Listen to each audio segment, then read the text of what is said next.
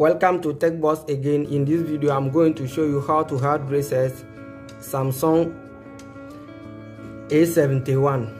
Before we start this process, I will ask from you guys to hit on the subscribe button so when I upload new video, you can get updates automatically, and also like so others to can watch. I'm a repairer like you, so I'm a phone engineer like you, so I need all you guys your support so we can take control of our life. So if you are a phone engineer, make sure you hit on the subscribe button right now to support your bro, and let's start the process right now. 1. Press the up volume. The up volume. The up volume. 2. Power. You must press and hold the both like this.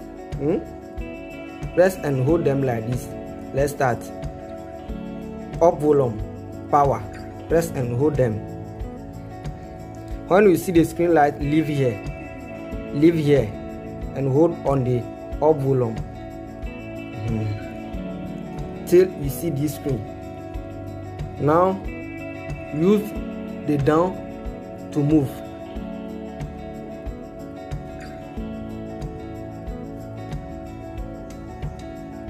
And select factory reset. And select factory reset and press power, and come factory data reset and press power. And also check the link below the description how to FRP bypass Samsung A71 without PC.